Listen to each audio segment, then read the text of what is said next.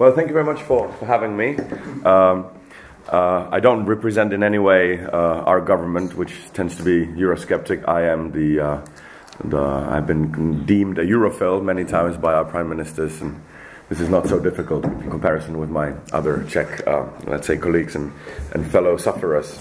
But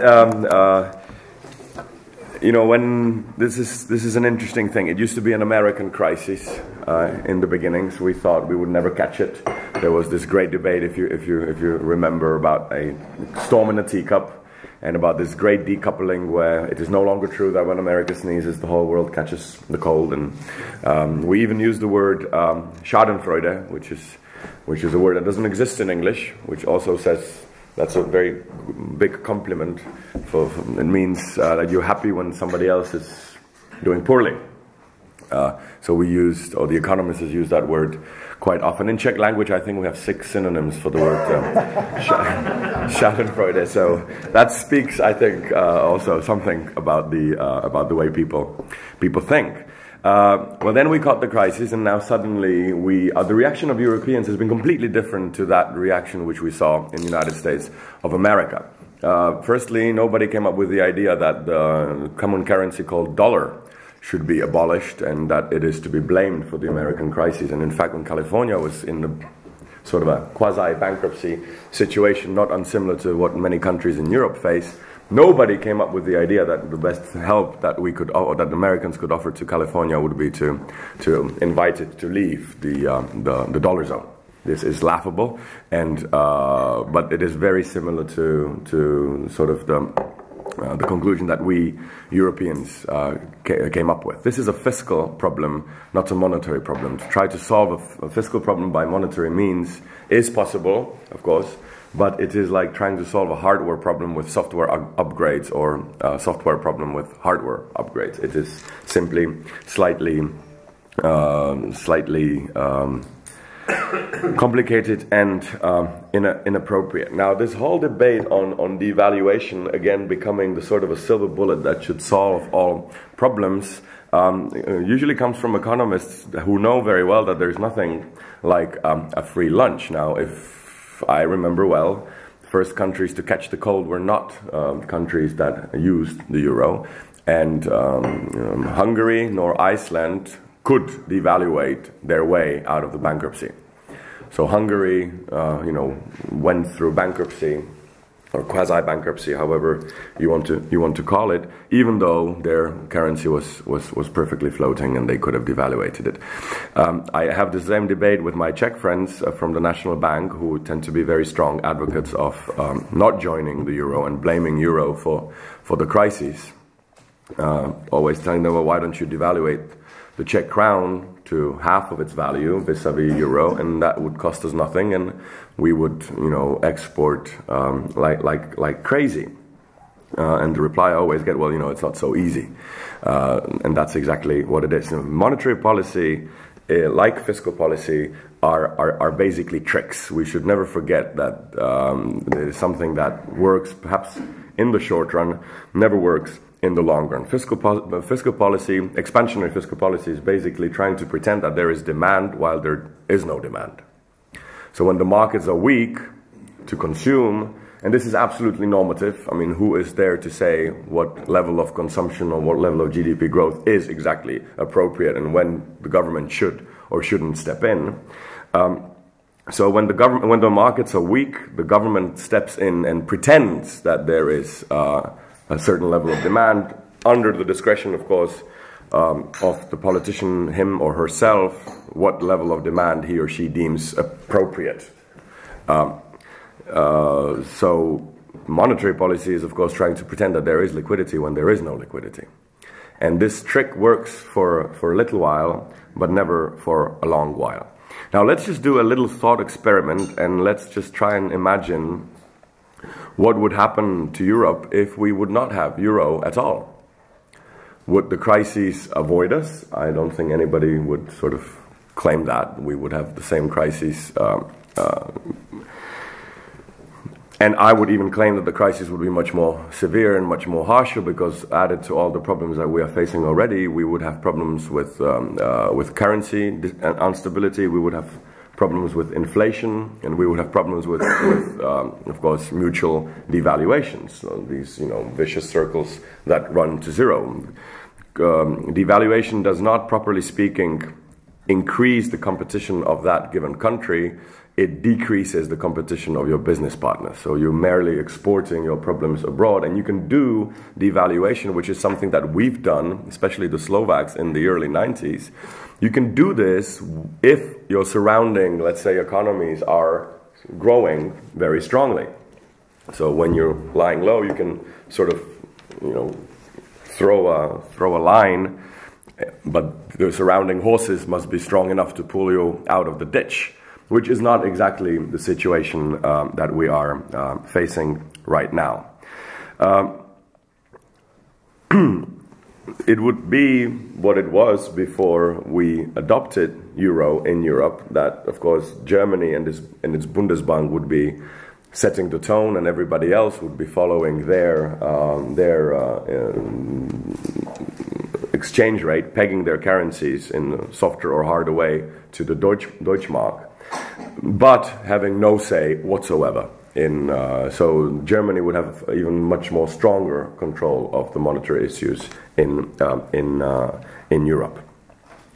Now let's try to make one other thought experiment, perhaps even a little graver than this one, and let's try and imagine that politicians not only have almost absolute discretion over fiscal policy, as they do now, more or less, but that they would also have discretion over monetary policy.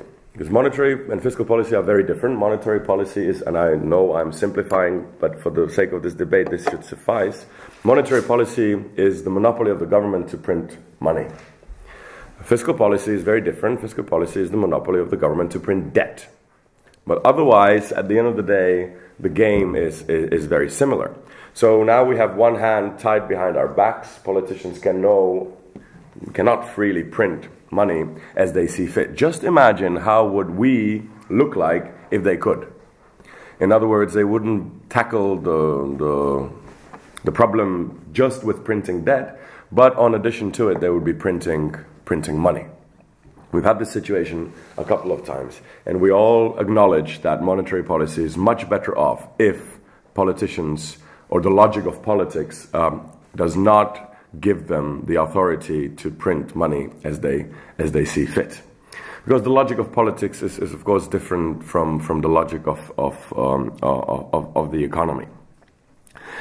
So the debate today is, I think this is the allegory that I like to use, either we set both hands free, start dismantling the common currency, whose biggest advantage of course is that it is common. If it, is 2, 3, 4 currencies, that's the whole idea vanishes into thin air. It would be very, I would say, naive to think that Europe can be globally competitive with up to 27 different currencies. So either we let the monetary hand loose again, which is something that we've already done. We've been there. We have the T-shirt. There's some situation that we've already walked through for many years. Or we do what we did to monetary policy also with fiscal policy. In other words, we should confiscate fiscal policy, leaving every country to do whatever they want to do in terms of taxing and social, but being actually confiscating, to use a strong word, the whole possibility of a government to go to markets to borrow money. What do I mean? Well, you can choose, a nation should be absolutely 100% free to choose a low taxation, such as your case, when it comes to corporate taxing. And, well, let's use America. It's always easier to use a country that's not here. Low taxes, low, let's say, quality of public service. Or high taxes and high quality of public service, such as the case in the north. But what should not be allowed is this fiscal schizophrenia, so to speak, when we believe in small governments when it comes to taxes, but in huge government when it comes to expenditure. That is something that should not be allowed, and we should make sure that, like a government that collects too little money on its revenues and then wants to spend more on, you know, churches and schools and pensions, and they're all very good things, of course. Today they cannot print that money because they simply need more of it, but they can print debt. So the only way forward, in my thinking, would be to leave each country's choice of, let's say, I like to speak more on the quality of taxes rather than high or low taxes. When you go to a supermarket, you don't buy the cheapest shampoo that you see. You buy exactly the shampoo where you believe the quality is sort of correspondent to the price. So that, I think, is something that we should debate and move forward. In the same way that we have confiscated monetary policy from the hands of the politicians, and it is better, so we should also think about doing that when it comes to fiscal policy. That was my first point. In the remaining time, I would like to tackle the issue of, let's say, austerity, which I believe is also very alive here in Ireland as it is in my home country. I think there's a misdiagnosis when it comes to the body of economics. We start using medical terminology and we claim that the economy is depressed.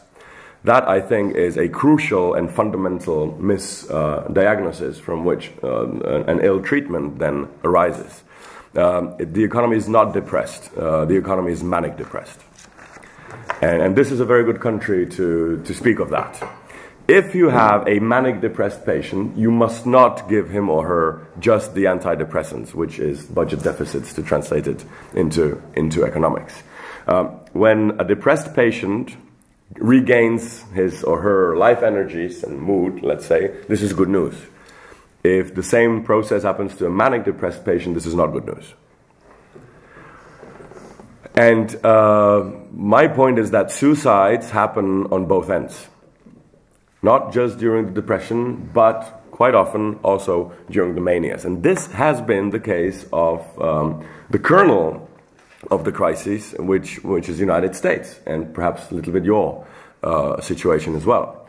It wasn't, you know, first comes the economic slowdown and then come all the troubles. No, it was as much as I wrote, it was the sun was up, unemployment was low, your productivity was high, very high, impressive levels of efficiency, banking scores were quadruple A, I mean, that also speaks a little bit about the mania when we actually use triple A's to grade. We don't do that in schools, but it had to be triple A. And then came the bankruptcy. And after that, we saw the slowdown. So it was what I call a full throttle bankruptcy. And this is, I think, the kernel of the crisis. The Greek problem is the easy case. I mean, there, of course, everybody knows what to do. We don't know how to implement it, but it is not a problem intellectually. A Dutch politician said once very well, you know, it is not that we politicians are stupid. We know exactly what to do. What we don't know is how to be re-elected after doing it. And this is sort of the Greek problem, let's call it a democratic problem of how to, within a spoiled democracy that is used to receiving, how to actually administer pain. So, you know, when you read the newspapers, in between the lines, we sort of read, you know, if only the Greeks worked twice as much and paid their taxes twice as efficiently, they wouldn't have a problem. This is sort of not politically correct, but that's sort of what you read. Now, isn't the Irish problem exactly the opposite? I mean, if Irish, especially bankers, would work half the time, you wouldn't have a problem. And there are some bankers in the room. I am a banker. I'm a banker myself. This is why I can afford, I hope, to make fun of us. I would never dare to make fun of anything else except for my own profession. So, you know, trying to, you know, deal just with depression is not helpful when you are faced with a manic depressive patient. Like it is not helpful to just deal with hangovers when you are confronted with an alcoholic. Because hangovers are not the problem. I mean, to an alcoholic, hangovers would seem to be the problem. But anybody who has a sober sort of, distance from it will know that the problem is not the Saturday morning. The problem was the Friday afternoon or evening or morning, depends how professional one gets in these things. So to a manic depressive patient, you do not administer antidepressants, you administer mood stabilizers. And this is something that we have forgotten as economists. The role of an economist, and I will conclude with this so that we have a lot of time for debate, the role of an economist was never to increase GDP growth. Never, ever. The role of an economist is to stabilize or decrease the amplitude of a business cycle, which inevitably, if the economy is doing well, means more, it basically means that you should be actually decreasing GDP growth in many years. And that is something that we've completely forgot. Thank you for your attention.